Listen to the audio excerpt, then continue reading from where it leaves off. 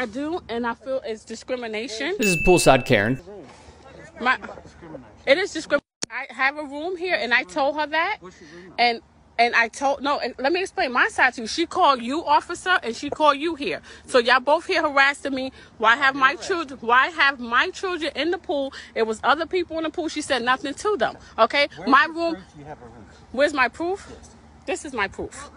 Okay, this is my proof Of the Hampton Inn. So why do I have to tell you what room I'm in? What did I do wrong? This lady here is discriminating me. That is not true. That is not true. You asked me what, I don't have to tell you. I have a key to get it, and I can show you that it works. Why do you need to know what room I'm in? The boss tells me to make sure people are in room. I have a room here. I don't need to give my name. I didn't break the law.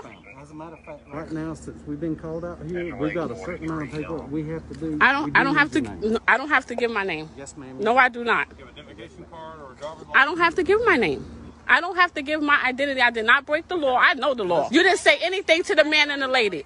You said nothing. You said nothing to them. So I'm here with my kids on business.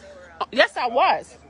Yes, I was. In Williamston, North Carolina. I'm here on business. So they're running my license plate. This officer here told the other officer to run my license plate. So because I'm the only black person here in this pool, they want to question me. Harassing guests of the hotel and calling the cops. According to the root, Anita Williams-Wright had to prove she actually rented a room.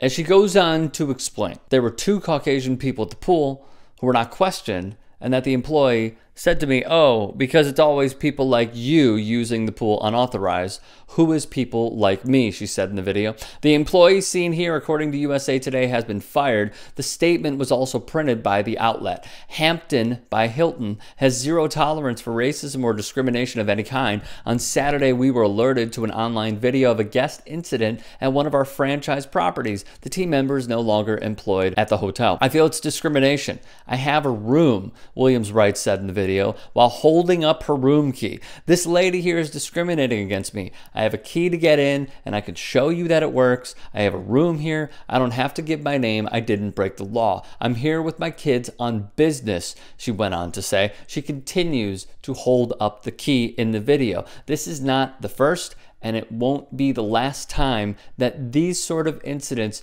occur across America. The fallout continues from an alleged racist incident at a Portland, Oregon hotel. The 2 employees seen in this viral video asking a black guest to leave a DoubleTree hotel have been fired. Jermaine Massey says he was racially profiled and discriminated against for taking a phone call in the hotel lobby. This was in Portland, Oregon. But it's not a requirement for It was the 4th of July when Yasmin Abuliman recorded the now viral video on her cell phone.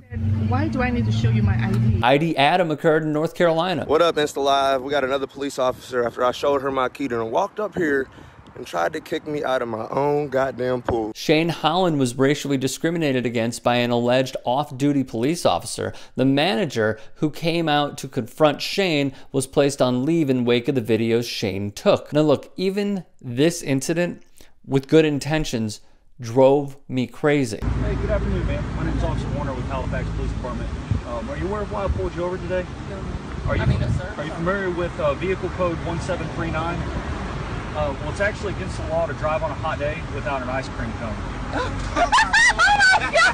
Taking place in Halifax, Canada. It's just a small piece of advice. Don't.